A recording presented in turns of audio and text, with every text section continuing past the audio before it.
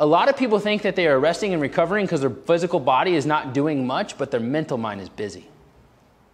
And if you can't rest and bring calm to your mental construct, the mind and the brain, and the tone of your nervous system, then you could still be sympathetic tone dominant and not getting the recuperation that you actually need and deserve.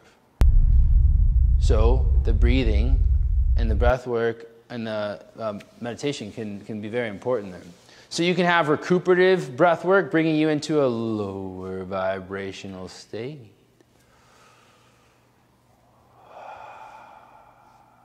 You'll start to learn if you can control your breath, you can control your heart rate. And if you can control your heart rate, you can usually control the tone of your nervous system. It's mastery.